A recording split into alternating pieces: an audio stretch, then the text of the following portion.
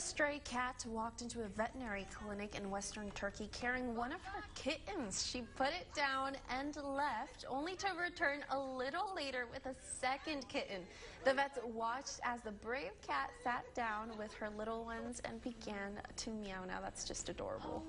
And when the vets picked up the kitten, they quickly saw both had eye infections. While they were looking at those two, the mother cat brought in a third kitten.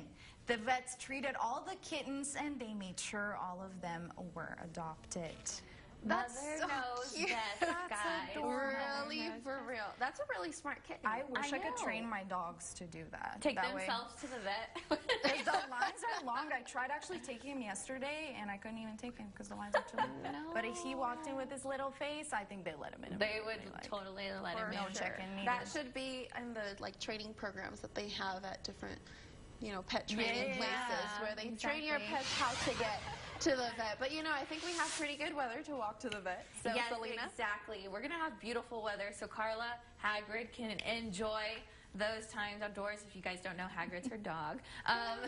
We're going to see temperatures around 73 degrees, and then we're going to warm up into the 80s by Friday, possibly 90s next week. Very nice. Looking forward to that Easter weekend. Well, thanks so much for joining us, and we'll see you back here at noon.